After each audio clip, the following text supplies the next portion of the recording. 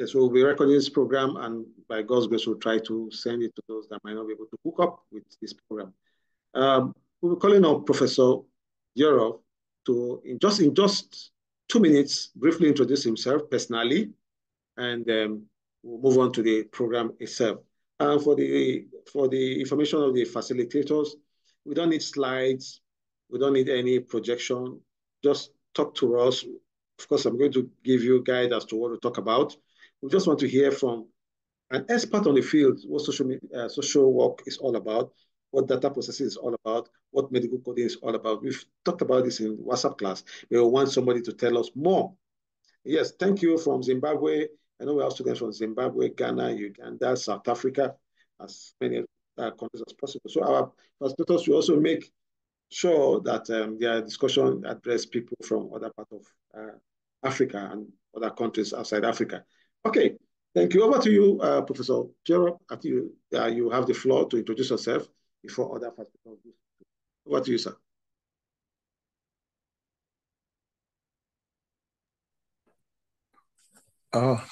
Hello, good evening all. Good evening, sir. Thank you for having me. Yeah. I've been asked to introduce social work to you. First of all, the first important thing to note is that social work is a helping profession. As a helping profession, it is built on the use of knowledge and skills. The knowledge and skills that is derived from the social sciences and the environment. What does social work do? The knowledge and skills of the social sciences and the environment is used to prevent, remediate, and resolve social problems. So social workers use that knowledge to prevent, to remediate, and to resolve social problems that affect individuals, social groups, and communities, so as to enhance the quality of social functioning and to bring about social development generally. So social work aims at preventing, remediating, and resolving social problems so that it will enhance the social functioning of individuals and thus bring about social development. So who is a social worker? A social worker is someone who has the knowledge and skills of the social sciences and the environment and is registered to work towards preventing, remediating, and resolving social problems. So once someone is registered, is licensed, then he has the right to practice the profession of social work. What is really the scope of that individual?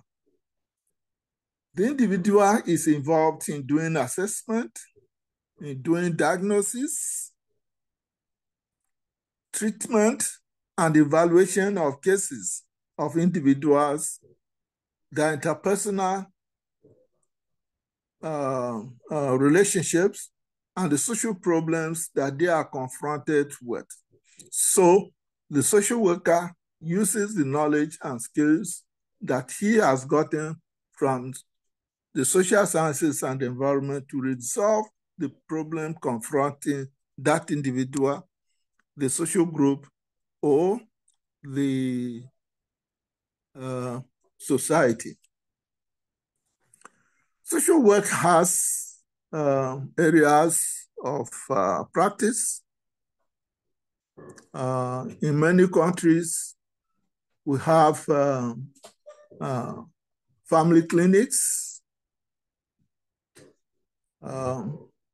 where people go with their personal problems or familiar problems, and they work together to resolve such problems.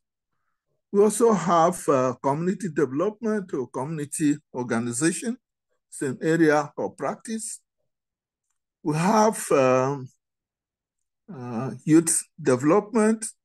We have youth groups, and social workers work with them to mold their moral behavior. We also have child welfare offices. In some places, they have orphanages, also have daycare centers. This is an area of caregiving that involve professional social work services. We also have hospitals where medical social welfare units exist, and they are there to take care of patients, to provide social work services in the hospital environment. In the judiciary, we have the courts, and social workers work in the courts as probation officers. They also work there and assist in assessing cases and making reports to judges. We have prison, or what in many countries is now known as correctional social welfare offices. And social workers work there to assist individuals to modify their behavior in line with what is required by the law. In industrial offices too, they have industrial social welfare offices where social workers work. There are also rehabilitation centers where they work with persons with disabilities, persons who have abused drugs, and victims of human trafficking or destitutes. They work and assist in rehabilitating them. There are also refugees and internally displaced persons. Wherever they are camped, social workers work with them to help them in their needs. Social workers also work with older adults to help them in meeting their needs. We also have social welfare offices in schools, and they work in welfare offices in the school to help resolve the social problems of the school environment. There are also institutions that provide social insurance, pensions, and gratuity administration. Social workers work in these areas to also provide services for those who are in need. We also have women and gender offices working to help women with their problems and needs. There are also military and paramilitary units, and they always have offices that provide social welfare services, and social workers are employed in those places to provide welfare services. Each country in Africa and worldwide has a history of the development of social work services in that country. With respect to Nigeria, the provision of professional social welfare services started with colonialism. When the colonialists came and they were confronted with freed slaves, they had to respond to it to get people to care for children who were freed slaves. And from there, children who were found to have offended the law were also provided services. And this extended to family counseling and other areas of professional service. So in a brief, that is what social work is all about. With respect to my brief, the director of this program has told you already. I've worked in academics. I started my academic career at the University of Jos and moved over to Lafayette. I've also worked in other universities during sabbaticals, but presently I'm with University of Mka at Mka in Boko in Nigeria. So thank you. I await further questions and interaction with you. Thank you. Okay, thank you very much, Prof. In fact, I just felt as if you should just continue, but I know we have time constraints on our side. We are going to squeeze in the three facilitators giving us what they have within these 2 hours that we have. So far, so good, Prof. You've done justice to this program. Okay, if you have any question, please feel free to ask Prof. I know a lot of people want to ask how they can come into the social work profession, how they can get licensed, how they can get a certificate of practice, and this time around, highlighting our partnership with the Nassau Benue State chapter, and what are the benefits of being a social worker. And you've already enumerated places people can work as social workers, but would you advise anybody to go into the profession of social work? Is it lucrative? And things like that. So maybe I will also give you room, Prof, to talk about these areas. Thank you, sir.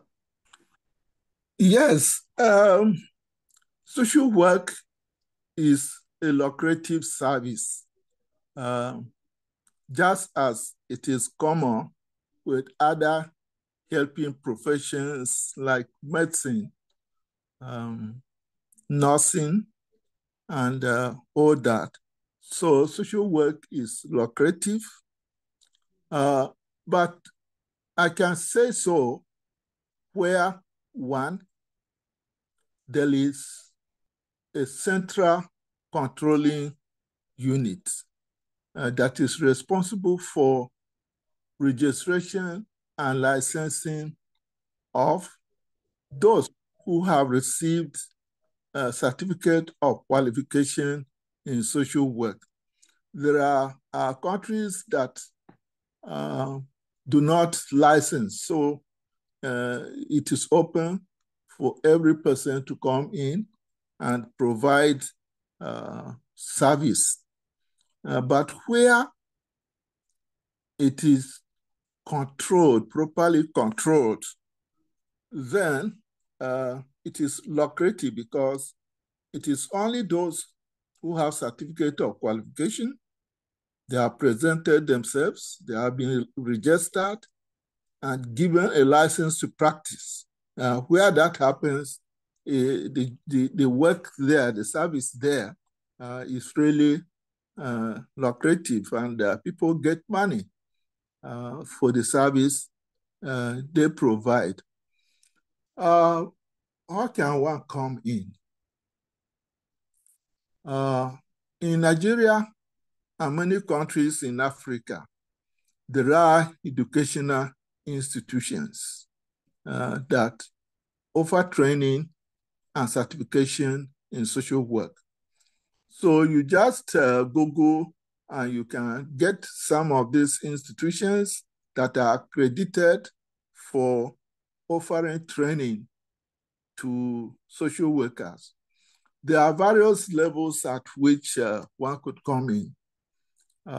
If you have not passed through an educational institution, you don't have any certificate at all, you can receive training in auxiliary caregiving. If you are an educated person, but it is difficult for you to get an accredited institution near you where you can receive that training, you can also have access to auxiliary type of training in social work and receive certification. There are institutions that offer undergraduate diploma programs, usually two years, and at the end of it, the person gets a certificate. In some countries, that is done in polytechnics or training centers owned by government, where the diploma certification is offered. Then there are undergraduate programs in social work. Many universities are offering that in Africa, in Nigeria, in Ghana, in South Africa, in Tanzania, in Zimbabwe, and several other countries. There are universities that are offering training at the baccalaureate level in social work, and people go there and get training, get certification, and then they present themselves to the central controlling body so that they are registered and licensed to practice the profession of social work. Presently, there are no institutions that are offering this online degree programs in social work. There are some that partially they offer this long distance training, and part of it is offered online, but there's a period that you are physically required to visit the institution, receive face-to-face contact training, and before you are examined and awarded a certificate of qualification in social work. For those that received degrees in other fields of endeavor and who want to move over to social work, they can go for a postgraduate diploma in social work that is offered in many institutions in Africa. Many universities are offering that, so they can go to such institutions and receive a postgraduate diploma in social work. It's usually for 1 year. For the degree program, it's usually 4 years or 5 years, 1 year with 1 year internship, that's 5 years. But for those who are coming from other disciplines into social work, it's just 1 year training. And in each of these programs, there is internship, or what is known as field practicum. We then have the next level is the master's program in social work. Those that have done their first degrees in social work, they go for their masters. Those that have come from other fields, after receiving their postgraduate diploma, they then go in for a master's program in social work. It's usually have a minimum of 3 semesters. 2 semesters for the coursework, and then 1 semester for field practicum or internship, after which the person receives a certificate of qualification at the master's level. We also have PhD, the Doctor of Philosophy in social work, which many universities in Africa are offering now. That qualification is for those that intend to pursue academic service, to teach, and to research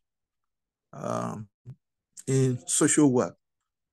The training is usually for 6 semesters,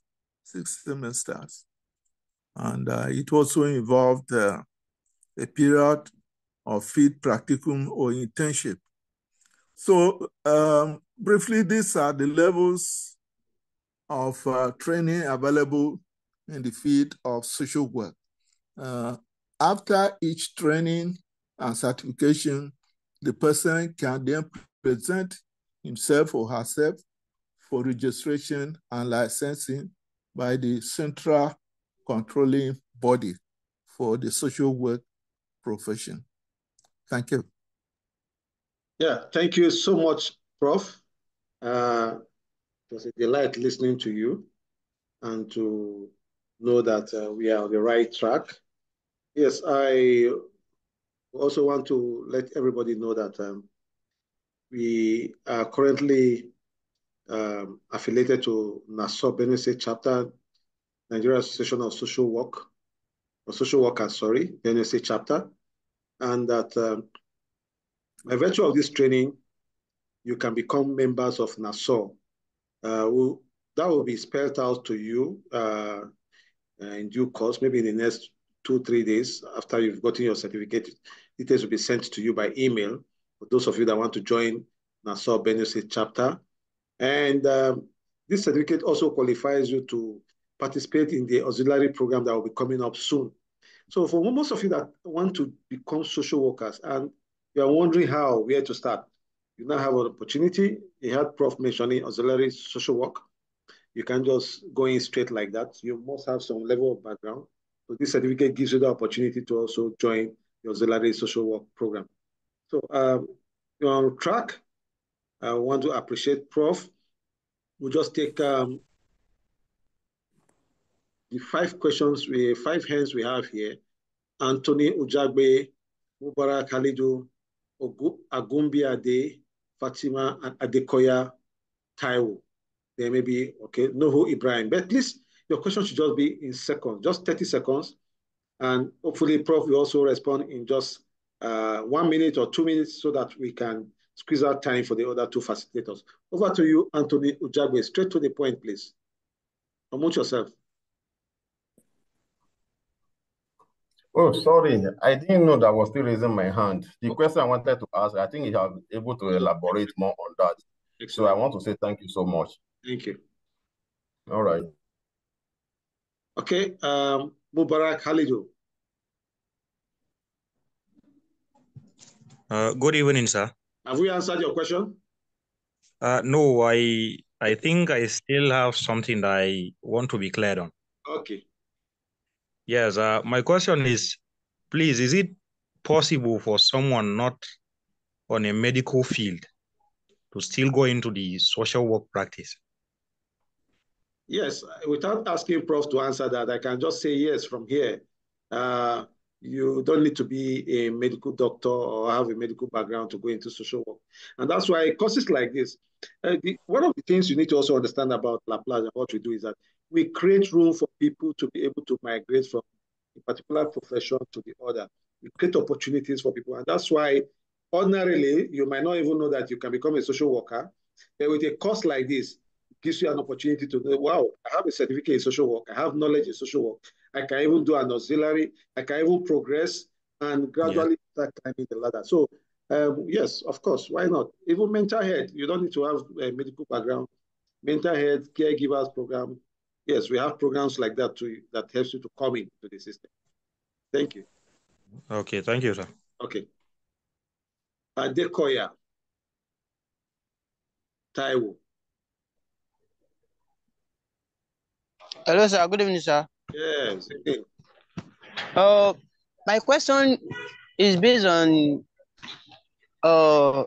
focus after BSc degree, that as a social work student, after graduating as a social worker, can one venture into psychology or sociology in master degree? Well, Well, we are battling with time. We are battling with time here, and I will not want us to go into a discussion that is not really part of what we are doing. What I would advise you to do is that you can just go to Google and type that query, and I can bet you will get an excellent answer to your question, so that we'll just save our time. Are you with me, Adekoya? I'm with you, sir. Okay, I've responded to you already. Okay. Thank you. Please, before I pick the last caller, person that's going to ask a question, we have simple rules here, and it applies to every Zoom programs worldwide, anywhere. You don't join our Zoom program and you are not properly dressed. Yes. You don't join our Zoom program and you are eating while on this program. It's just like you're in a classroom facing prof and you are chewing or eating a bar or swallowing or drinking your mineral or whatever. It's not allowed. Yes, it's virtual, but the same decorum persists. You are not supposed to be on our program or any Zoom program and be lying down. Yes, you are not supposed to do that. So we apply the same rules here. So if you know you have that issue, you please do the right thing, or your video will be switched off, or you might even be exited. Okay, let's move ahead. Nuhu Ibrahim, just 30 seconds, please, for your question. Good evening. Yes, evening.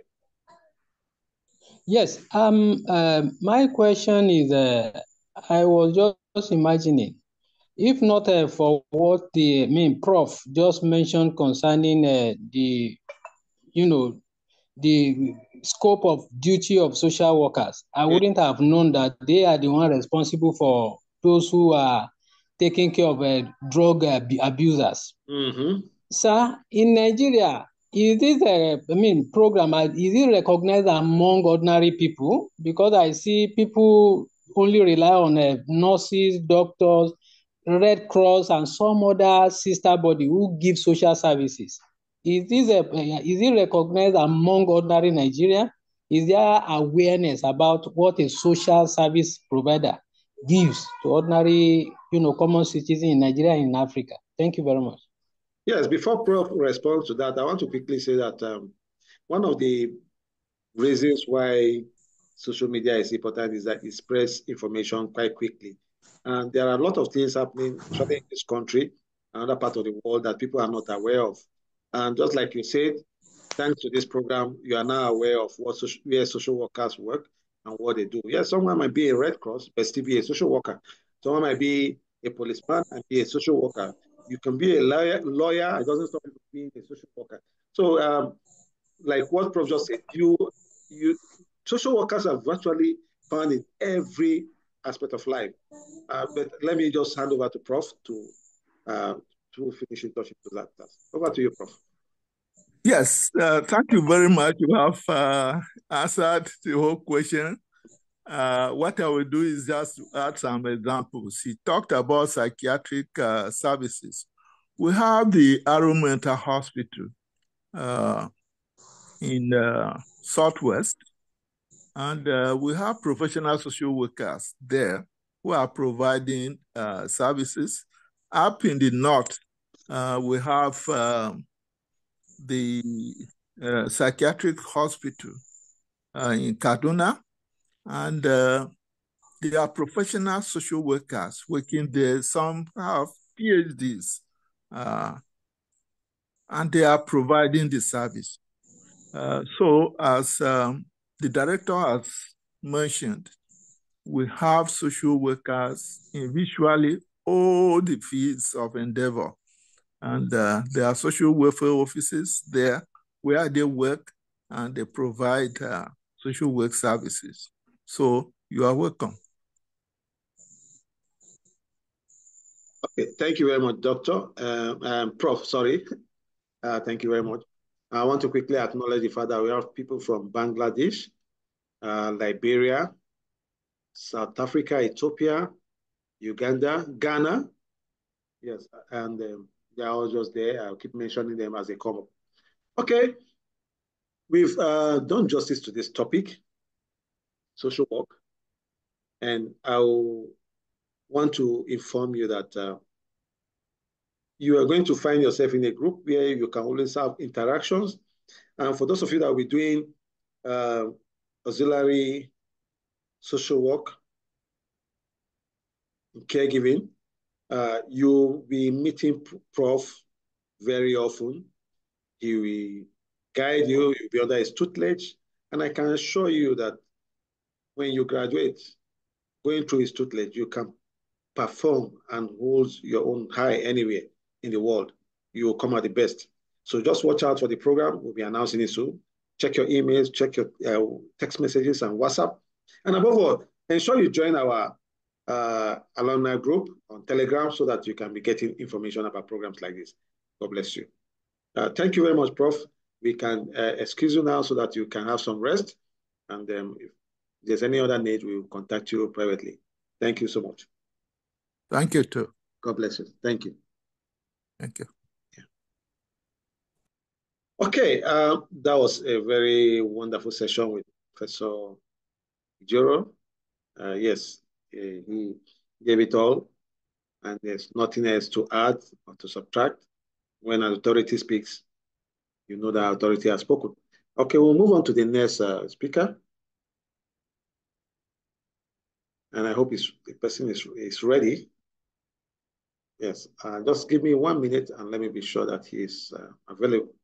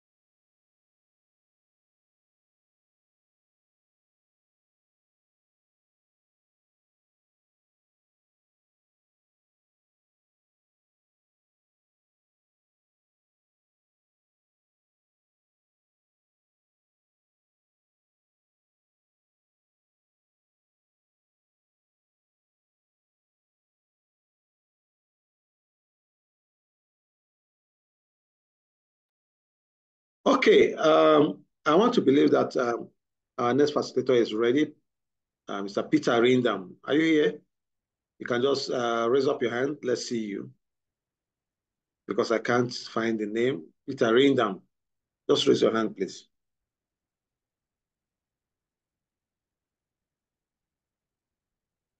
Or you can just send me a message on here. Just say hi to me, except, yeah. Mr. Peter, are you here?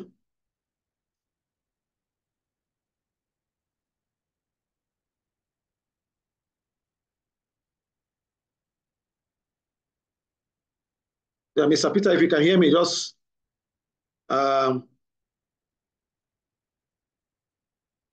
type yes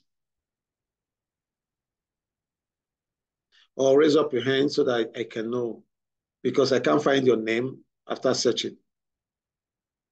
Is that Mr. Peter Abishag? Is that Mr. Peter Abishag? Yes, unmute yourself, please. Yes. No, sir. I also have a question to ask. No. Please, we've passed that. We want to make room for our facilitator. Please, after the program, next time we can call you up. Or you can just type your question. Yes, I had to go out and then came back again. Just type your question. Your network is bad. I can't even hear what you're saying. Okay. Please, if Mr. Peter is not here, we have to move on to the next facilitator. Mr. Donald. Yes, okay. Mr. Donald, you're welcome to this program. We are going to be having our level 2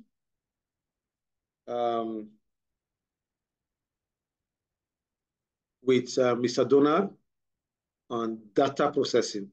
And I can assure you that after your level 2, you come out a different person. And it's going to be very affordable too. Yeah, very, very affordable. So he's going to be talking to us about data processing. We've done so much in class about data processing, but you haven't talked about data processing for just 10 minutes. And we have another 10 minutes for you to ask your question from 5 persons so that we can go around about data processing while preparing to do our level 2. But this is an opportunity for you to hear from the horse's mouth and learn so much again. Thank you. Over to you, Mr. Donald. Please introduce yourself briefly and tell us what data processing is all about.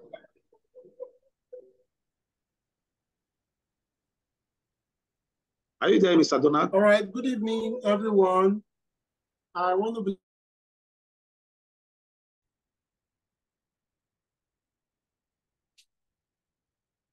believe you can hear me. Yes, go ahead. We can hear you. All right. Thank you very much. I want to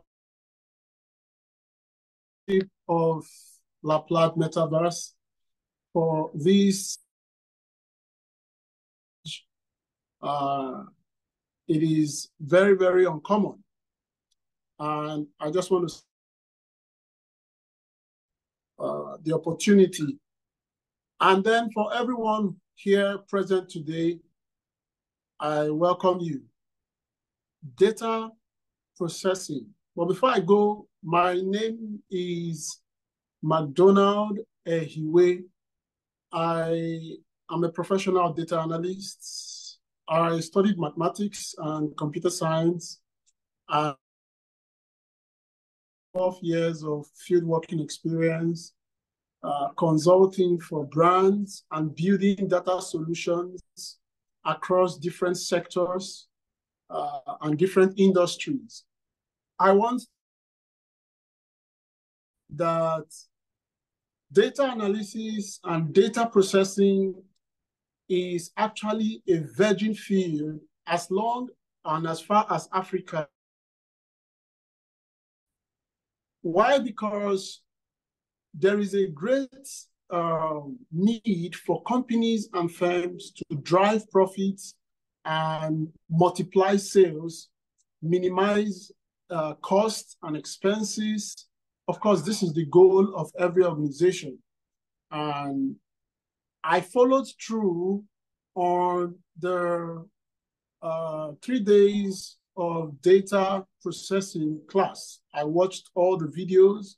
The 2 days of data processing class, I watched all the videos and read through all the topics. And I also want to say, please, if you have not gone through all of those topics and those course materials, I will advise you, if you really want to take data processing and data analysis as a core field, you need to go back to those materials and study. It is fully packed with information you need at your fingertips. Now, why is data processing important? I know you've talked about that. That was actually dealt with in class. But I want to just let you understand the value you can get delving into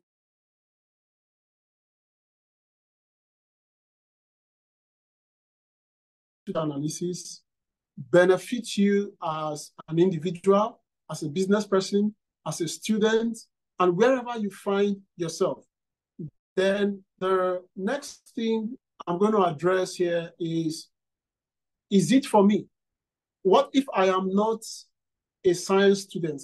Can I get into data processing? Is it a field I should look forward to? So I'm going to be hitting on those notes today, and then I'll give you opportunity for you to ask your questions. Top brands in the world today are seriously looking for ways to streamline their operation process, buying processes, how to control user buying pattern. And nothing gives you confidence as an organization or as a business than you know very well that for over a period of time, past, present, you've had customer base that patronize you for a certain service in a certain way. Are you able to keep track of those data? And then now what data processing does for you is that it gives you the opportunity to collect those data from customers, prepare those data, transform those data, and then analyze the data to make informed decisions. The goal of data analysis and data processing is to drive data-driven decision or make data-driven decisions, whether in your life or whether in your businesses or whether in your organization. Now, I met a particular client that wants to build a data model for his business. And he asked the question, we have lots of customers, but we realize that our revenue is being generated by few of our customers. We want to be able to know how much, to what extent these customers contribute to our revenue base, and we want to be able to provide special services for those people that give us over 60 to 70% of our revenue base. And I asked them the question, what do you have? What data do you have? And they gave me an 18-month data. And after the analysis, they were able to improve their services because they have that information. Now, when you have data at your fingertips, you have power and you can decide a lot of things just from your data. You're a student. In this class, I believe we have students, I believe we have business owners, I believe we have even clergymen. As a student, you can use data analysis and data processing skill to earn revenue as a side hustle, as a freelancer. That means if you become very good in it and you practice as a data analyst or as a data processing student, you can actually register in some of these freelance websites and get yourself jobs to do alongside. Now, I also want to say this, that as a data processing student or a data analyst, the global scale of remuneration as a data analyst, as an entry-level data analyst, is between the ranges of $25 to $35 per hour.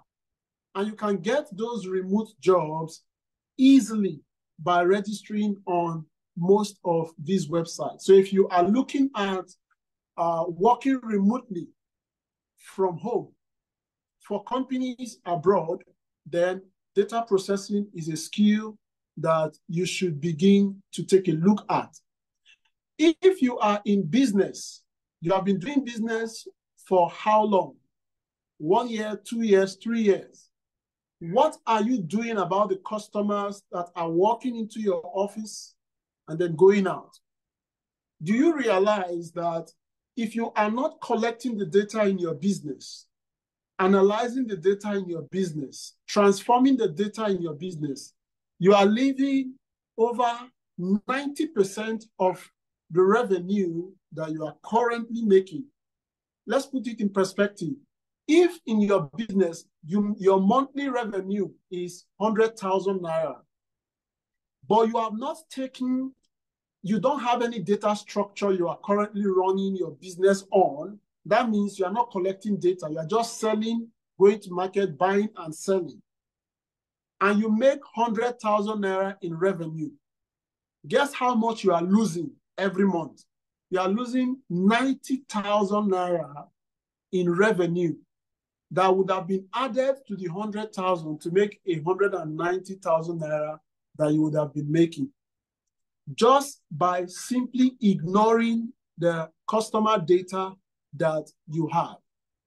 Every business person, and I repeat, no matter the sector you are, whether you are in buying and selling, trading, or whether you are in services, you are offering services, selling of product, whatever it is, there is a data model for every businesses.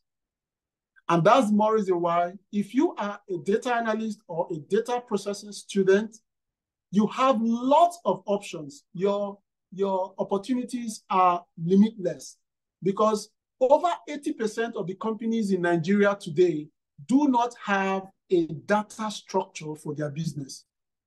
And they are looking for data analysts and data engineers, data scientists that can help them collect this data and make meaning out of the data.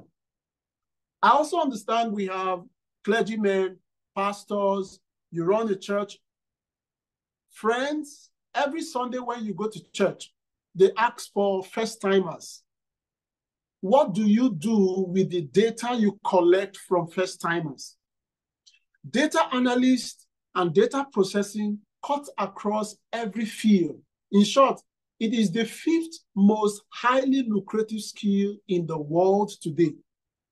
You can Google it and see exactly what I'm talking about. It is the 5th most highly lucrative skill in the world today. If you are in any of the field of data processing, data analyst, data scientist, data engineering, whatever field you find yourself in the data industry, you have lots of opportunities and options at your fingertips. Hello, can you hear me?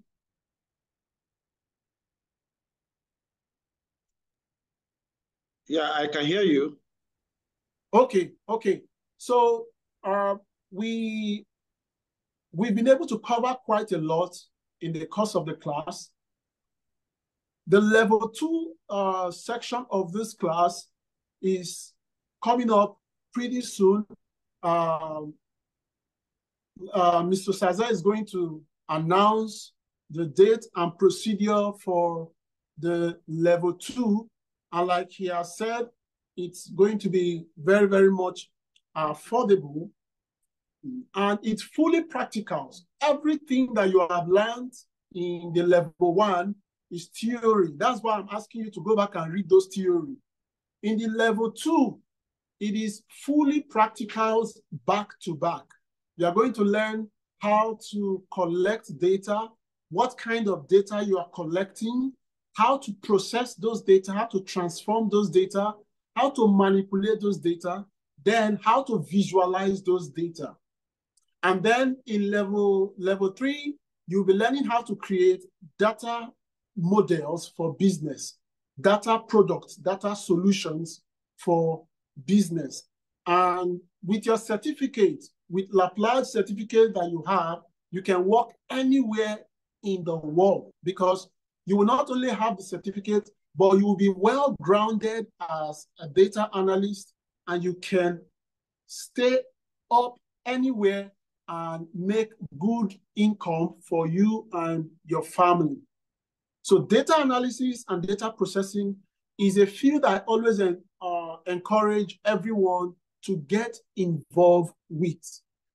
Now, the last thing before I will entertain your question is, if you are new to data analysis and you keep asking yourself, is this something I can get involved in?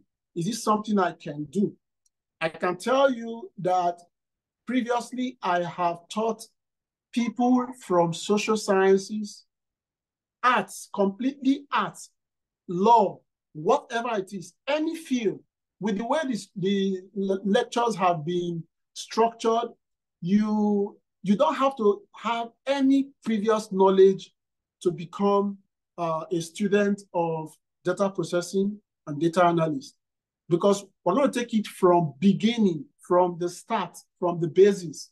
So whether you are new or whether you are in science field or whether you are in art field, whatever, the class has been designed to accommodate you. So without wasting much of our time, I'll just leave this last word. If you have 100 miles to go, you do not cry about how far you have to go. But what you decide is take the first step. From that moment, you realize that you have 100 miles to go, and it becomes 99 miles. Cover the first mile, and it becomes 99 miles. And I also want to say this, my last word. The secret to success as a data analyst is practice. You must practice and practice, number 2, practice, number 3, practice, number 4, and practice, number 5. Without practice, you cannot show yourself approved, not only in data science or data processing, but also in every field. Thank you once again to La Plage Metaverse for the opportunity, and thanks to everyone who is currently here. I will entertain your question as they come. Thank you, sir. Okay. Thank you very much, Mr. McDonald. You've sorted it out as far as data science is concerned. And we keep telling our students that you don't have any reason why you shouldn't be working, either for yourself or for an organization. All you need to do is upgrade and develop yourself, invest in yourself, and you see yourself being so valuable that people will look for you everywhere. All you just need to do is do what people need. Acquire that skill people need. Don't just rely on the skill or the education you had some years ago. And the work is moving and moving at a very fast speed on daily basis. So for you to catch up with the world and what the world needs, you need to also upgrade. And what we just succeeded in doing here is just to ensure that you get the best training in the world, you get the best of materials, the best of facilitators, just for a fraction, just for something that you can actually afford. So you achieving your dream is now very affordable. You don't need to pay in huge amount of dollars or naira. You can just afford it, and yet you can compete with the best in the world. I think we actually need a very big kudos from you for that. Okay, thank you. We'll be taking some questions now, just 5 questions. Each question should be just 30 seconds. Please, straight to the point. And I also, I hope the facilitator will also use 30 seconds or almost 1 minute to respond to each question so that we can move on to the next facilitator. Emmanuel Owazuike, are you bribing me? Or you are praying for me? Okay, let's start with you. So we have Emmanuel Owazuike. We have a Techno Camon 12. Next time, I will not call you Techno Camon 12 because that is not a name. We have Ezewulu Victor. We have Mubarak again, Mubarak Alidu Olma. And now, before I take this question, please, I want to advise you. When you take a course with La Plage, yes, it's good to have your certificate, but also make sure you have that skill. you have that knowledge and back it up with your certificate, I can assure you that even in the White House, you should be able to work in the White House. That skill, if you have the certificate, no matter the level of certificate you have, if you don't have the knowledge, you don't have the skill, that certificate becomes worthless. But when you have the skill, you have the knowledge, as you are taught in the class, now you have the skill and you have the certificate. You are good to go anywhere in the world. Okay, over to you, Wazuike. 30 seconds, please, to ask a question. Yeah, good evening all. Good evening. Thank you very much. My name is Mr. Emmanuel Uezoke. Okay.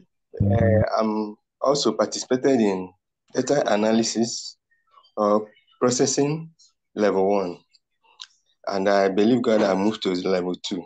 So what I want to ask, what are the differences between data processing or analysis to data scientist and engineering? Thank you. Okay. So what are the differences? What are the differences between data processing, data analyst, data scientist, and data engineering? Because you mentioned it in the line of your teaching. Yeah. Okay.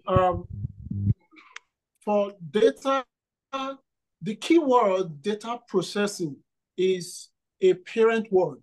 When you are processing data, everything within from end to end, that means from the research you do initially before you collect data to when you collect your data, when you transform your data, analyze your data, visualize your data, and interpret your data.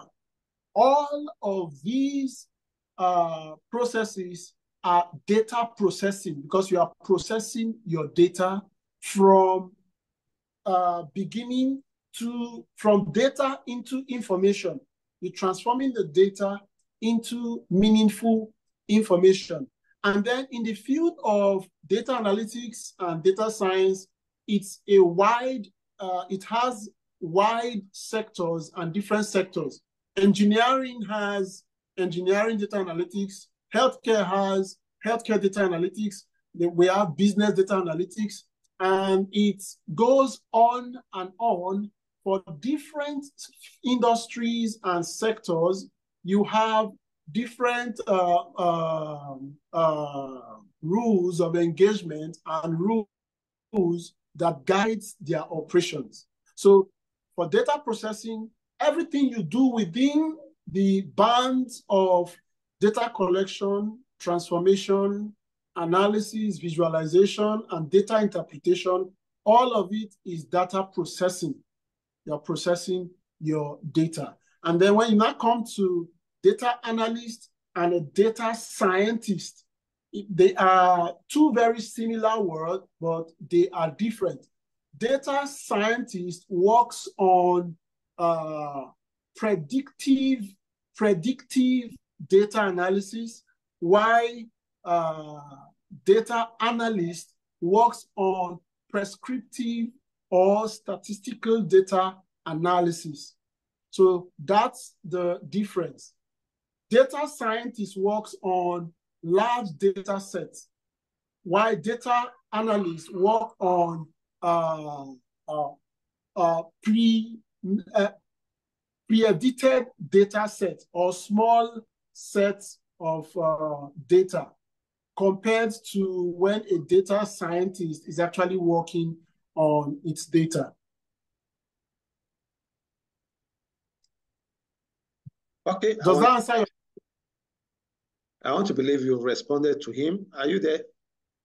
Has it answered your question? Unmute yourself, please. Okay. Yes, you have answered the question. I'm okay. Very good. Thank you. Very much, Doctor. Eze Wulu Victor. You have only 30 seconds to, in fact, let me make it 10 seconds to ask your question. Unmute yourself. Good evening, sir. 10 seconds. Good evening, sir. Yeah. My question goes like, first, data processing level 1 material. I haven't gone through it. Maybe I was late or something. I didn't know where the platform where they sent it or something. Second question is as a statistics, as someone who has BSc in statistics, I'm looking for what do you advise are going to, or what field do you advise are going to into the data world?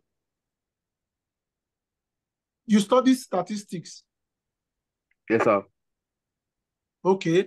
And you want to know what field you should be advised to go into?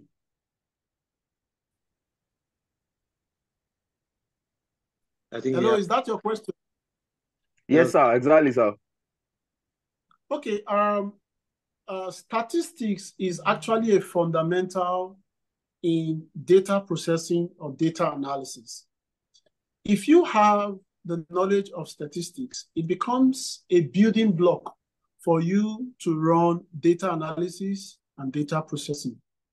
We have statistical data analysis, like as I said earlier, business data analysis, healthcare data analysis. However, because you are going to be dealing a lot with probability outcome in different case scenarios, because the way data analysts or data scientists work is that they give you all the data and then they ask you a question. You don't know what the answer is, but you are expected to use the data to answer the question.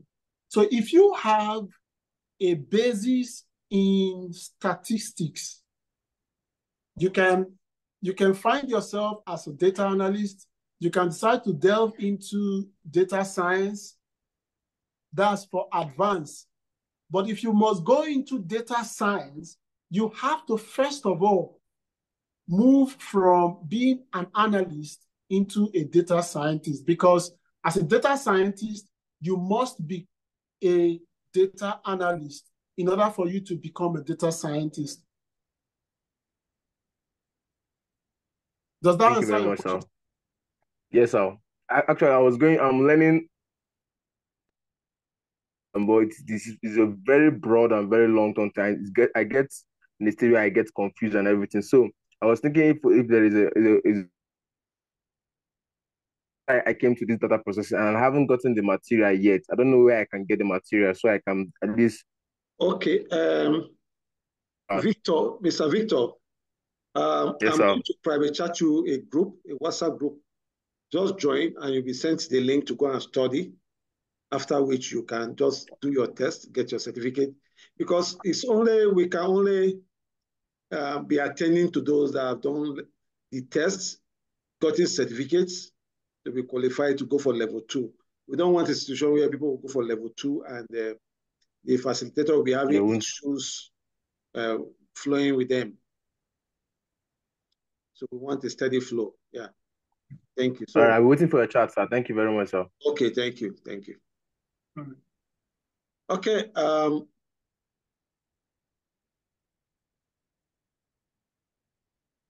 Dr. Odo Joseph Obiora.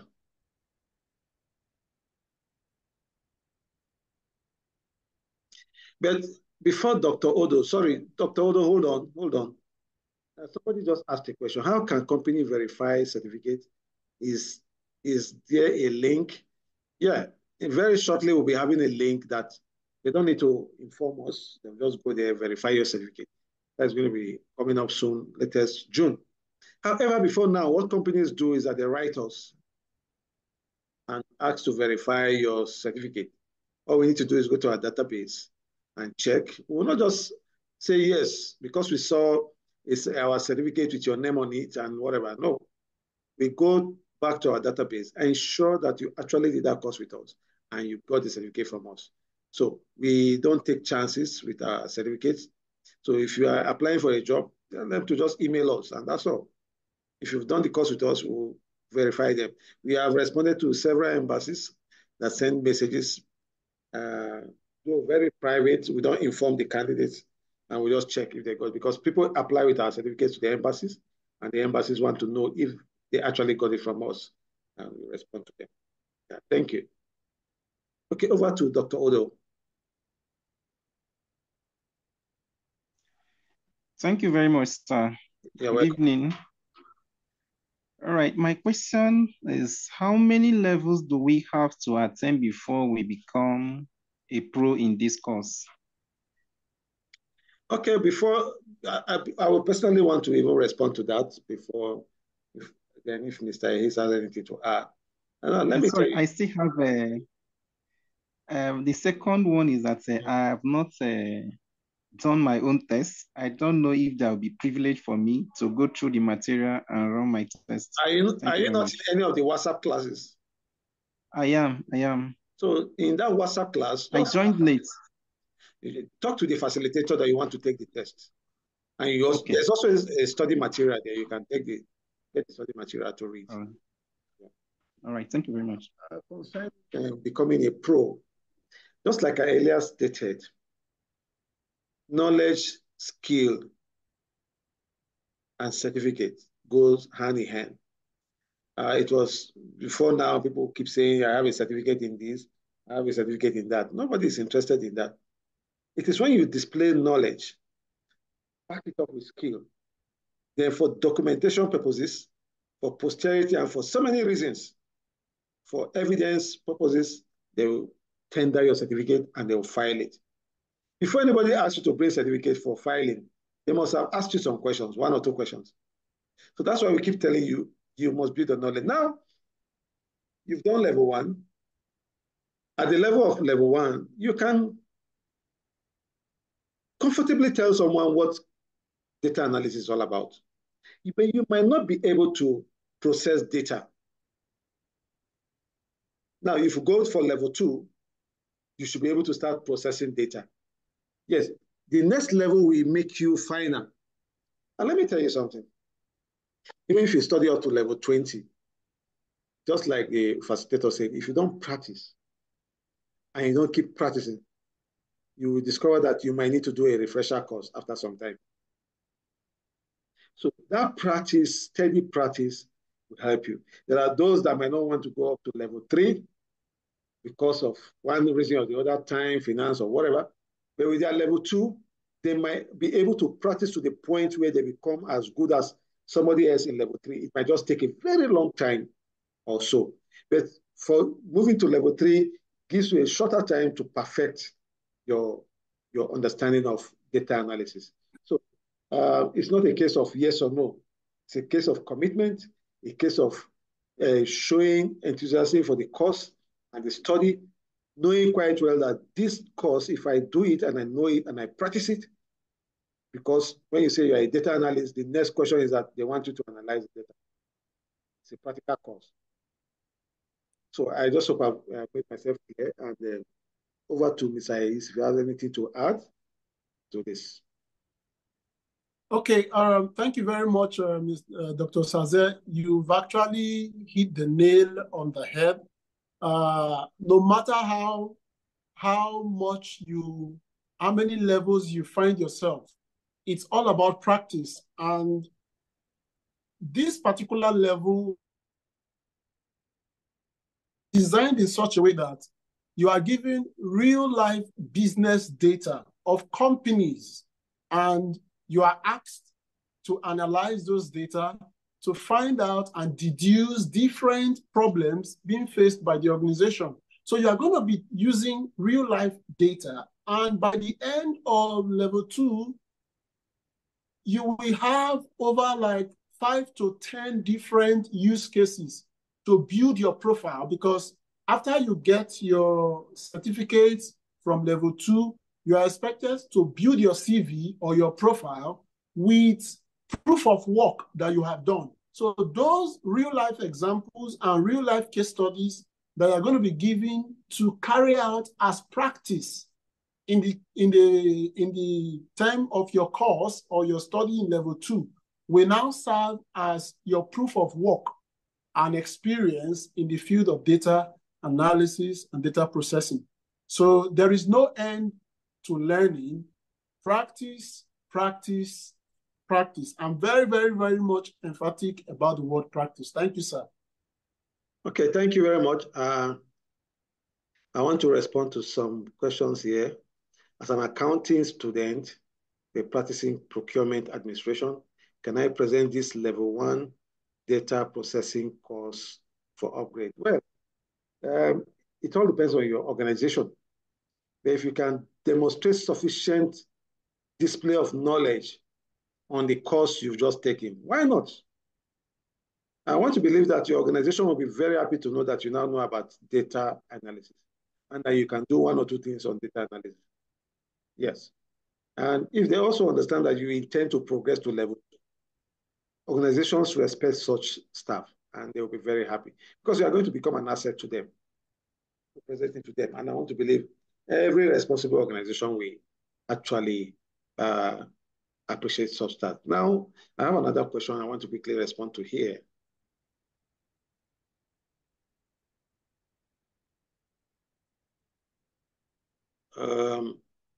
Can someone without a background, okay, no? Yes, like we said, regardless of a background, it's an opportunity for you to come in.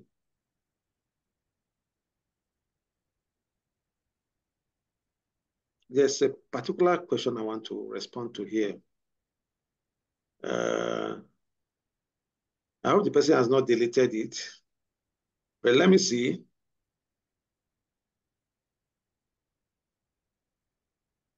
Caregivers class is coming up soon, and you can join any of this.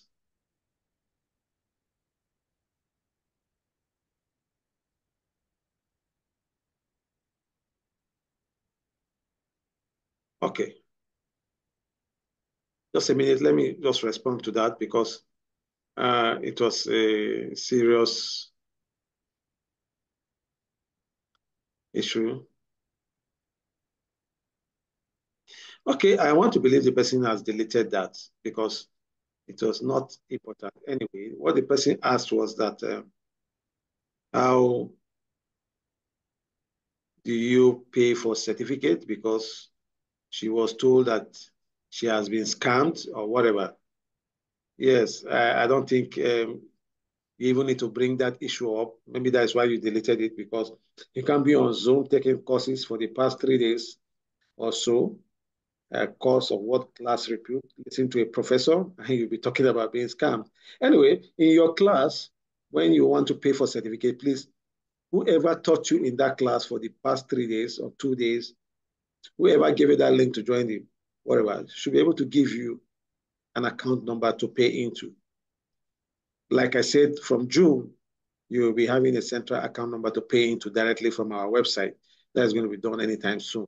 But I think if somebody has taught you in a class for some days, you shouldn't have a problem making payment into that person's account, especially if it's a corporate account. Thank you very much. Okay, I want to take just 2 more questions and move on to the next facilitator. Anna, over to you. Just 30 seconds, Anna.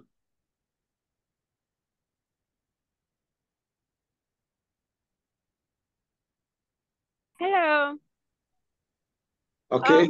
My name is Hannah. So Okay. I was asking that so in each of the levels, we're supposed to get a certificate, right? You said what?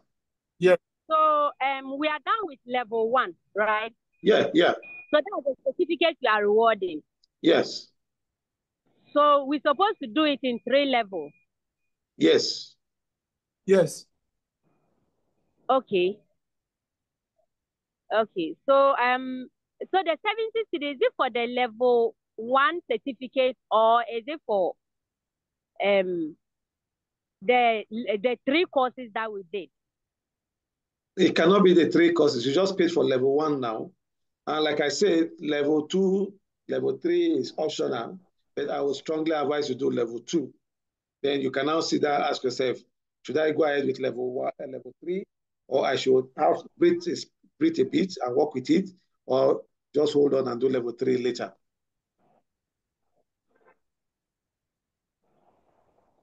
All right. Okay. Thank you so much. Thank you. So 1 more question, then we'll move ahead.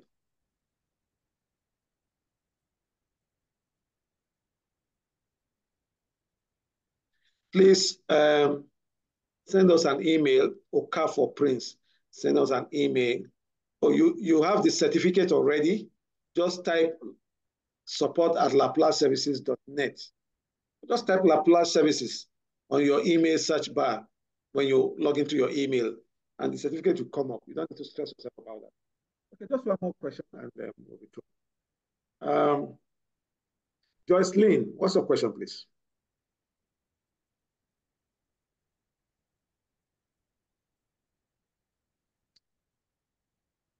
Is Joyce Lynn there? Okay. If you're not there, we'll move ahead to somebody else. Hello. Yeah. Okay. Yeah, please. You have 10 questions, just 10 seconds to ask a question, please. Yeah, I want to know if after the certificate, can you use it to apply a job or any work at any field? You see, like we just answered this question several times. We said yes, you can apply for a job anywhere in the world. However, data processing is not English language, like, let me put it that way, or literature, where you are taught a literature and you know the story in a book, and that's all. Even then, if you study literature, you might be called upon to just talk about a book you studied. So you must know about that book you said you studied. Not to talk about a course like data processing, where you have to practically analyze data. A company will not employ you to analyze their data if you are giving data and you cannot analyze it. So when you are saying get a job, excellently, yes, you can present this anywhere in the world. We can assure you that. But the question is that, can you do the job? And that's why we keep saying your skill, your knowledge, and your certificate. Please, let's work on those three. This is one major areas we have issues in Nigeria. The last place I worked several years ago, I was interviewed, I was employed, I became a GM, managing 75 people in a massive factory. Until I left that company, nobody asked me for my certificate. Nobody even cared if I even went to university. Why? Because I was able to prove to them that I can deliver. At that point, nobody cares to know, do you have a certificate? So, but at the level you are right now, get a certificate. It helps you to move to the next level, acquire proper skills, deeper skills, and keep practicing like the facilitator said. Keep practicing, expand, dig deeper. In fact, just tell yourself, I want to end up becoming a data analyst. And this is where I'm starting from. And that's all. Yeah. Thank you. Okay. One more question, just one more, and that's the end. Abduli Minte. Unmute yourself, please.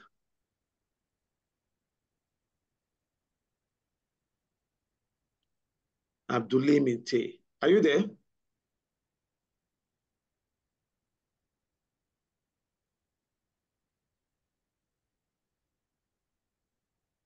Abduli, are you there? Please go ahead.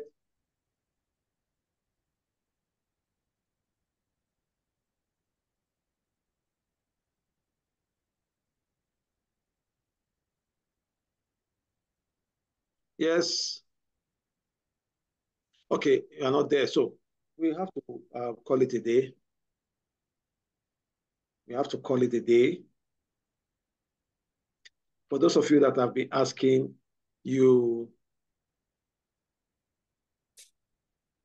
have to do your level 1. The payment for level 1 for your certificate is just 5,000 naira. Make your payment in your class. Your facilitator will process your certificate after you've taken a test and make sure you pass that test. Then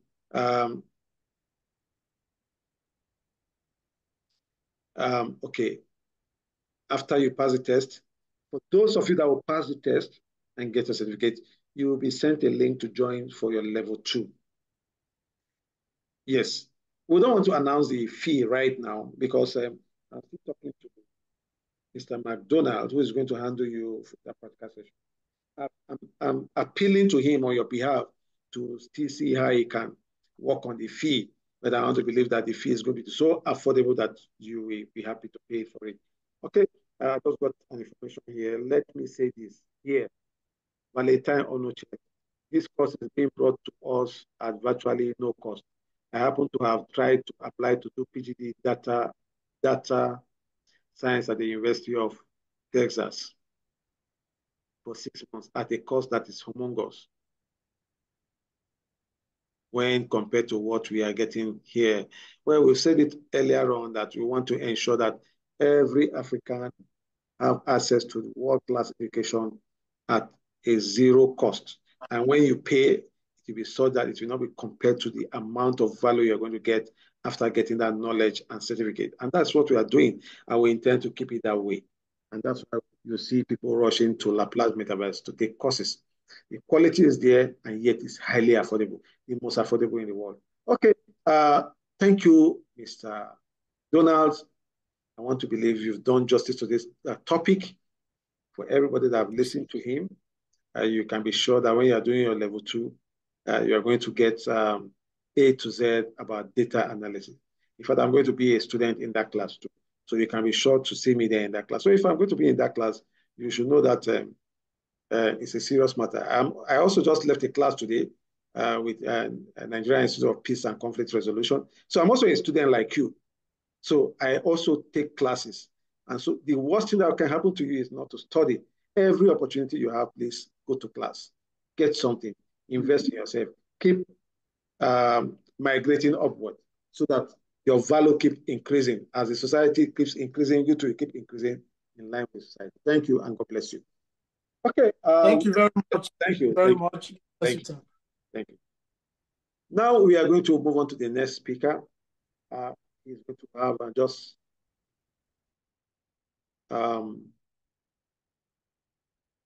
10 minutes, 15 minutes to talk to us about medical coding. We've done everything about medical coding already in the class.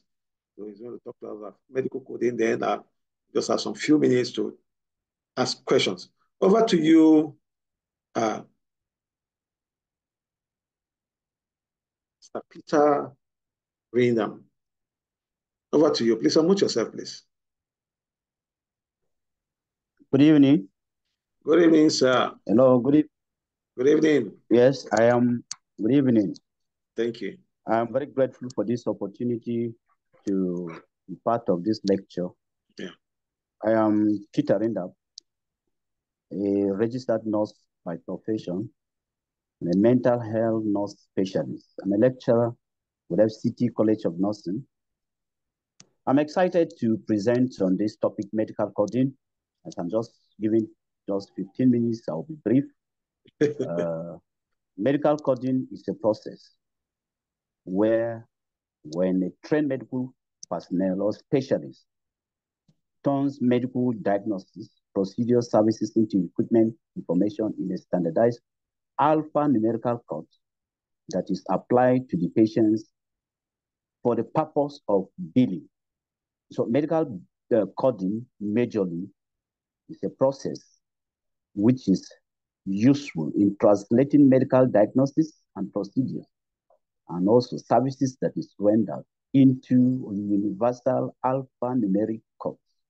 What I mean by alphanumeric codes here, I'm talking of alphabets and numeric codes that is internationally accepted by all organizations for billing and reimbursement. And this is coming from American Academy of Professional Coders. Now, where can actually one apply the knowledge of medical coding? We make use of medical coding in National Health Insurance Scheme for people that are working in the National Health Insurance Scheme. In the hospital, when a doctor or a nurse generates or perform any services on a patient, you generate codes. You enter the code into your system, and you send to your National Health Insurance or HMOs, health management organizations or officers, and then they will now send you back a message that will now help you be able to give the necessary services and the billing. So we have several types of medical coding. We have International Classification of Disease 10th revision, which is used for diagnosis coding. We have Current Procedural Terminology, CPT, which is developed by American Medical Association, which describes medical, surgical, and diagnostic services. When you look at it, when you go to the hospital, those of you that are civil servants or you have had parents that are using NHIs, you discover that for you, to go to a hospital, that a case that this surgery, they will tell you that, yes, this one is under NHIS. This procedure, this test is not captured. This one is captured. What they simply use is they use medical coding. Then we have Healthcare Common Procedure Coding System, HCPCS, which covers supplies, equipments, and services not included in the current procedural terminologies. And then we also have hierarchical condition category, which use Medicare Advantage payment models. Now we have systematized nomenclature of medicine, which is CINOMED-CT, which is a comprehensive clinical terminology used for capturing and sharing health information across specialties and health settings. Now, where is the importance of this medical coding? What is the relevance of it? It's actually helping accuracy in billing. It helps you to be able to bill your patient properly so you don't underbill, you don't overbill. It facilitates reimbursement. So it helps correct coding ensures that providers are paid promptly for their services. And the next one is for data analysis. Importance of medical coding is for data analysis. So coded medical data is used for statistical analysis and for research purposes. And then for quality reporting, you want to report back to your service providers, you want to report to government, you want to report to NHIS. It helps for quality reporting and for fraud detection and prevention. We discovered that there was a time I had a patient, I took my patient to the hospital. I'm actually a nurse, a staff within the facility. But I said, there's nothing we can do to help you in this case because everything is computerized. So we cannot help you. Everything, we enter a code. The code now go to a central system, and then the billing officers will bill it based on the code. And the code now tells you what actually the services that was rendered. And so there was nothing that could be. So it helps to detect fraud. And it helps in regulatory compliance. Proper coding ensures compliance with this regulation, avoiding penalties and legal issues. And then it also helps to streamline workflow. It enables efficient record keeping. It simplifies claim submissions and support. And so the next and the last importance is standardization. It helps to promote consistency and interoperability across healthcare system, enhances communication and data exchange. Now, for somebody who is not a medical personnel, who is not a nurse, who is not a doctor, who is not a pharmacist, who is not a health personnel, how can I get trained as a medical coder? Those who impute medical coding are called medical coders. How can I get trained as a medical coder? You can get trained as a medical coder in institutions. Okay, for instance, like Nigeria or any country you are, we have health management information system where you can get them in schools of health, colleges of health. You can also get it in the universities. Some universities have the health information management system where they run a diploma, they run the postgraduate, they run masters, even PhD in this program. So if you are not a medically inclined personnel and you want to be trained in this, I advise you can go and take a postgraduate diploma. You can take a diploma in health management information system or health informatics, and then you get it. You can also get it through online programs like the way we're doing now, and then you are certificated and the license to practice as a medical coder. You can also get it through some local provisions in the hospital. Most hospitals now in Nigeria are using medical coding system. So everything is on the coding. So like health information records. So you can go to them, they can train you locally, and then you can be certificated. You can also get it through the professional organizations. When you do, take for instance, you take a course, then they will train you and then give you an opportunity to do internship in medical coding, where after you have been tested, certified, you will be licensed to practice as a medical coder. And I tell you, it offers you very great opportunity to work in the hospital, to work in the HMOs, health management organizations, also helps you to work with National Health Insurance Scheme. It betters the opportunity to work even in the hospital as in the health information management system or record unit. So it is very, very important, even as a health personnel, that you are working even in your unit as a doctor, as a nurse, as a pharmacist, as a lab scientist, whichever cadre you are, you need health management information, in fact, medical informatics of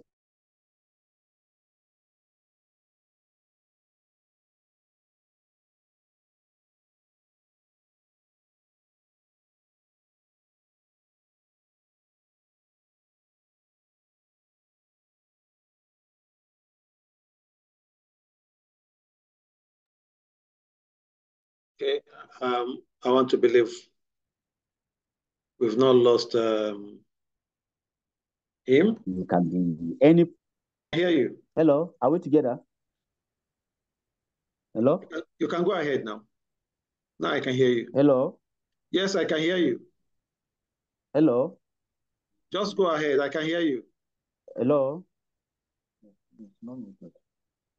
Hello? Yes, I can hear you.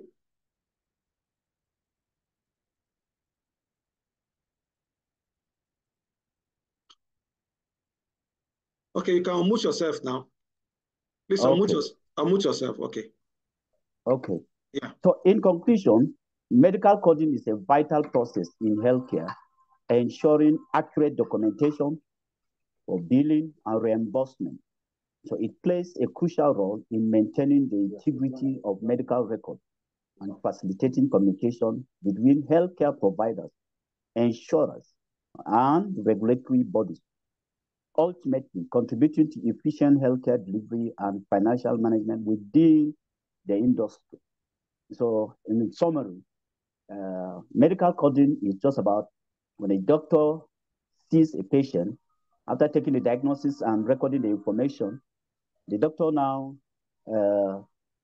translate the information in the computer and send the information with appropriate codes to health insurance company, and then they will now send a code that will now tell you, okay, this one is captured in our health insurance, this procedure is captured, this procedure is not captured, and the services that is to be paid. So this is just done to help healthcare providers and the insurers to be able to reimburse the service providers appropriately without incurring any loss. So I believe the brief and short period I have for this presentation, I believe you heard me. So just as I said before, I don't know if you got it well. I said, whatever profession you are, you don't need to be a nurse or a pharmacist or a doctor. You can just get it. You can get yourself trained. You're a graduate. Go to any health training school, the university. They run postgraduate diploma in health information management. Health information management. You go to colleges of health.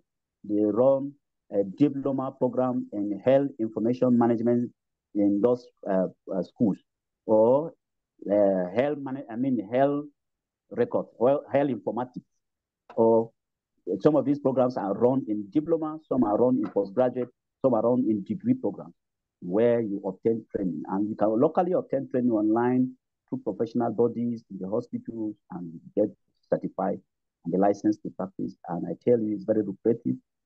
Hospitals now are migrating to health information record, and you need medical coding to be relevant. Any question? Okay, thank you so much. Thank you, Mr. Peter. We so much appreciate your time. We are going to take some questions. We're not going to waste more time, but he has said it all. Stop complaining that there are no jobs. Stop complaining that things are difficult. Nigeria is this, Africa is this. The issue is that, are you employable? So now we are talking about being employable. Plage Metaverse is opening up huge opportunities for people to veer into from their traditional background, educational background, and start having opportunities to get jobs in various areas. Like I just told you, if you are not a medical doctor, a nurse, or anybody, you can go into medical coding. Just get this certificate, and we will be sending you information. Please, we'll be dealing with those people that have gotten certificate. We will believe those ones need guidance and support. Those are the people we'll be paying attention to. We're sending you information on how to progress on this course, on this line of profession, where to do trainings, where to do internship, where to get opportunities. We'll be sending you all this information. So please, just know that we are standing right side by side with you, and we're not going to leave you anytime soon. We'll make sure you succeed in whatever you're doing. Okay, we're going to just take some few questions, then we'll call it a day so that we can move ahead to go and start getting our certificates. For those of you that have done the test, and that's it. Okay, Dr. Odo again. Please, just 10 seconds for your question. And I hope Mr. Peter will also use 10 or 20 seconds to respond to you. All right. Good evening, doctor. Good evening. Good evening, our facilitator. Yeah. My name is Olu Joseph Obiora. My question goes like this. As an art student who did not undergo science courses, eligible to run this course at diploma level? Okay, over to you, Mr. Peter. Yes, just as I said before, you don't need medical knowledge to be a medical coder. Medical coding is just about using alphanumeric values. You just need a little or no knowledge about medicine. But what you need now is the training. It depends on the certificate you have. As an art student, you can just walk to any training institutions. Like in the university where I graduated from University of Jos, they have a health information management system. You run diploma program, which is irrespective of your profession. You can go there. It's just a computer-based knowledge that they give you code. They give you values and attach it with alphabets. And they just train you on how to impute this data, link it up to other organizations. And that's all. You don't need the knowledge of sciences. So you can be trained. You can be trained locally. You can be trained by universities. You can be trained by colleges of health, colleges of science, technology. So where these programs are run. And there are medical coders. There are medical coders association, which you can also go and get involved, register with them, and they can train you and certify you. All you need is the certificate and the ability to perform on the job. So you don't need you don't need to be a science student to be a medical coder. Okay. I don't know if you heard me. Yeah, thank you, Mr. Peter. I think probably one other reason some of them are asking, they want to ask, this very training they've had and the certificate they're going to get, is it going to be useful to them? Yes, the certificate is going to be useful to them because if you are applying with NHIS, NHIS does not only employ those who are medical experts. They employ people that cut across every discipline. And they will ask you, do you have knowledge on medical coding? Do you have knowledge on health management, informatics, or health management system? So they will ask you, do you have any training on it? They will ask, do you have training in computer or data analysis? And you say yes. They don't want you to show an evidence of the certificate. And then if you show the certificate, they will test you on the practical aspect. If you can perform, I tell you, you will get the job. I mean, you will get the job with ease. Thank you. Without any... Thank you, Mr. Peter. Like I kept saying here, in what we still don't understand in this part of the world is that the world has moved on. Nobody cares where you get your certificate from. What they care about is that you have the certificate, fine. Can you defend it? So who cares? I have staff I employ. I don't care where they get their certificate from. In fact, I don't even bother to see your certificate. Once I say, you can do this, okay, sit down, do it. And once you can do it, that's all. You start working. Everybody wants results. But of course, that same staff, if I'm going to give the staff an employment letter, I need to have something in the person's file. If the person is going to be on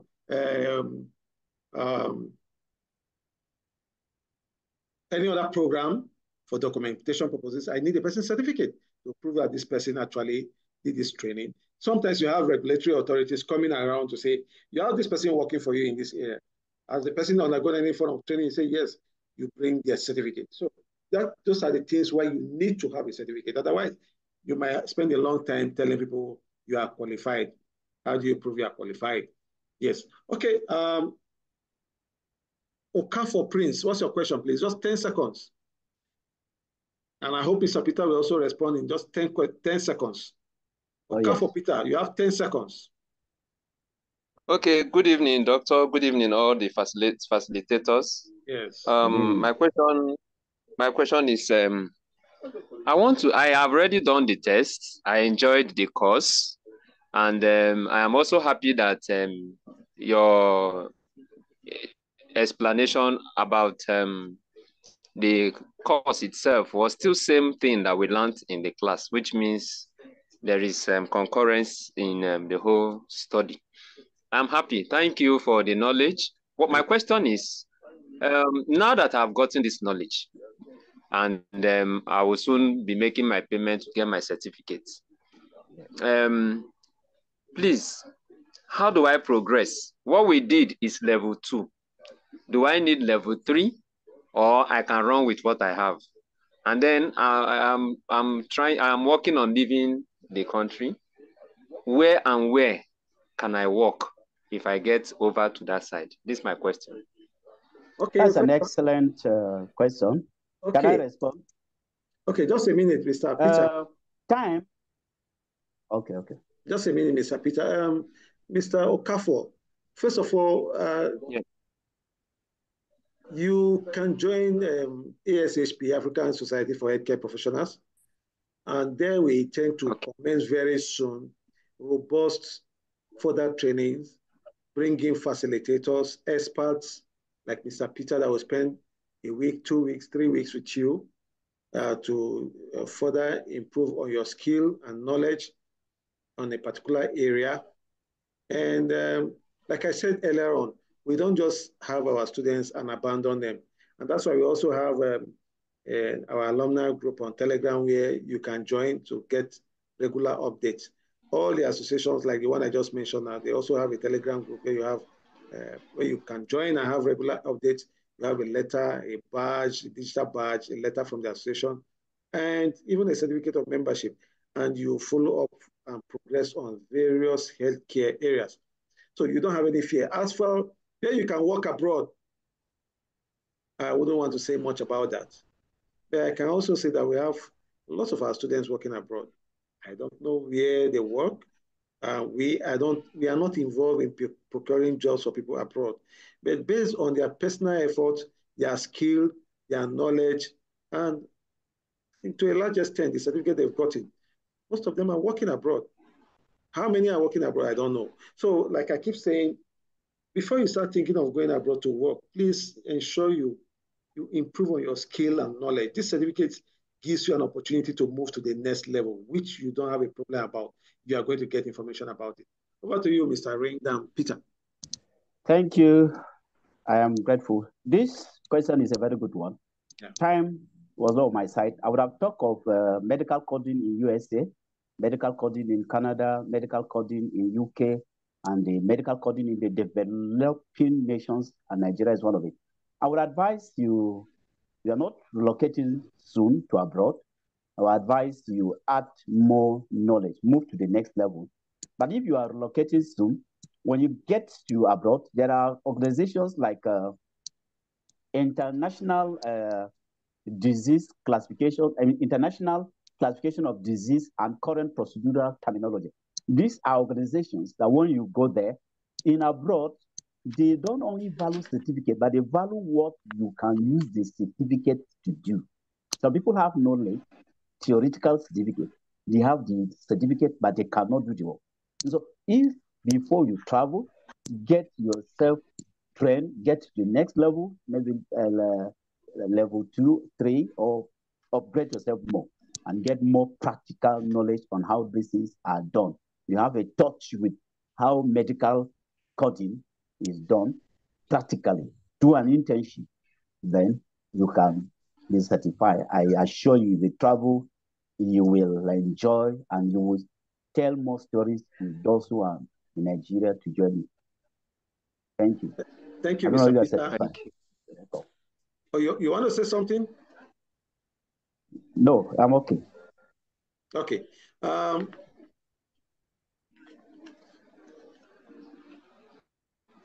Okay. Mr. Okafo, want to believe that you're okay with this, and you've done enough, you've gotten enough information to proceed. Yeah. So please just understand that medical coding has different levels. So when you start talking about women anatomy or whatever, you don't expect when you're going to do a PhD or a master's or whatever in medical coding. Of course, you should understand that there are different levels. But what we are saying here is that at this entry point, for you to even get a job at a particular level of knowledge, please, an expert in the field has spoken to you. I'm not an expert on medical coding. You just spoke with a nurse, or you just listen to a nurse that is an expert in that field talking to you live and direct. It's now up to you to take up the challenge, take up the opportunity, and ensure that you become happy in whatever you want to become later. Thank you, ladies and gentlemen. We are going to pick just one more question from Mubarak Halidu, and it will be all over for the day.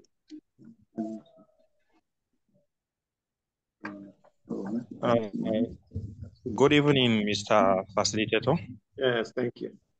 Good evening. What I want to say is more of a request, not a question, I guess. Please, for people like me, I know there are other people that are having the same problem like mine. I have a certificate with the Plage in HR already, and I've paid for this data processing, and there's other one we talked about here. There are people that are having issues on how to further what they are studying, and it's very, very hard sometimes to get someone that would like be a guide, or should I say maybe a mentor that will train you on whatever field you want to master and make a career out of. Okay. So seriously, we'll be very happy if you would shed more light on that. Okay. Yeah, thank you very much, Mubarak.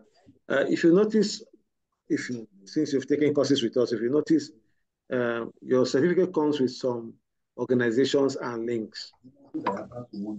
Yes, those organizations and links are meant to give you an opportunity to belong to an organization where you can have discussions. From July, most of these organizations will become very, very, very, very active. They will give you a guide. They will give you support. They will answer questions. You will be with people that belong to the same group with you. Professional backgrounds will be into cognizance, and you'll be able to have a guide to your professional growth. And we intend to be bringing experts like Mr. Peter, Professor Diorov, and Mr. Donald, and so many other facilitators we've been having. We intend to bring a lot of them in a common group over a span of 1 week to talk about various areas, how you can progress, where you can get to, associations you can join if you don't have such associations, or we don't have affiliations with any of them. In fact, it should just be an opportunity for you to know that you now have fresh air. You are now going to be fresh air as far as you want to, as far as your professional progression is concerned. Now I understand that lots of people have stagnated. They don't even know what next to do. But first and foremost, you now know that you can become a medical coder, whether you studied English, geography, or whatever. Then the next thing is that how do you progress to become a medical coder at different levels? That is what we are also going to tackle. So don't worry, like we said, we are not going to abandon you. Do your part, join the Telegram group. It's going to come with your certificate link. and everybody's going to get that link. Just join. We are not posting courses there. We are not advertising courses there. The opportunities that comes up will be there. You can ask questions and things like that. Okay? Yeah. Thank you, Mr. Abubakar. Hope I've answered your question. Thank you very much, sir. Yeah. All right. Do I need to respond again? Okay, you can go. You can just answer. All right. Yeah. Okay, my battery is getting weak, and any moment from now it will shoot. So let me just respond. Okay. Mr. Mubarak, just like I explained before, you have received the first training. You can continue and receive the second.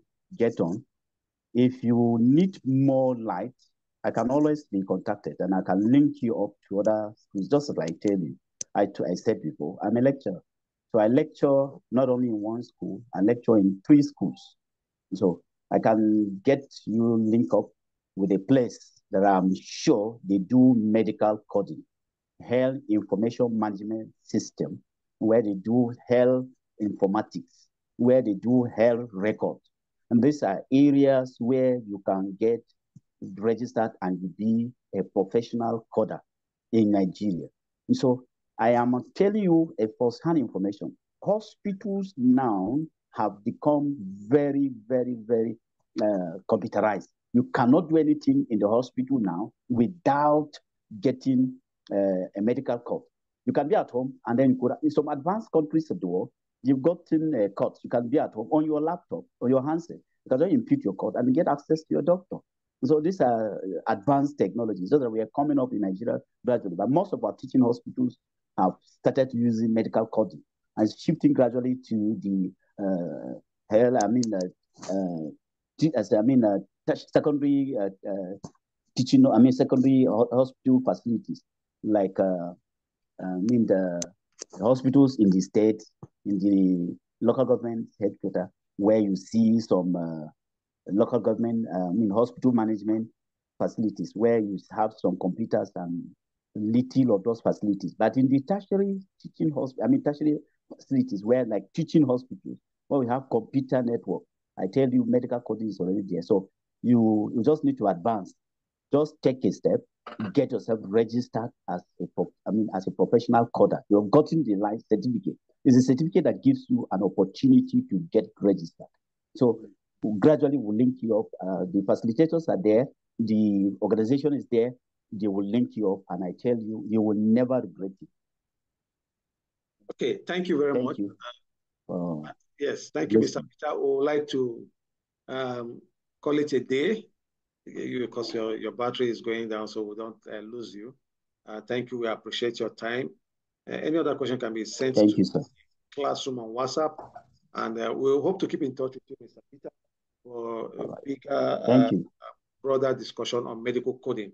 God bless you. Thank you, ladies and gentlemen. We've come to the end of this program. We're calling it a day. I appreciate your time, and I want to believe that you are all happy. Thank you, and see you in a WhatsApp class. Go make your payment for your certificate, and get ready to become a medical coder. Get ready to go into social work, and get ready to become a data analyst. And above all, get ready to live the kind of life you want to live, doing what you feel like doing and being happy doing what you like doing. God bless you. Good night. Thank you. Good night. Yeah, good night.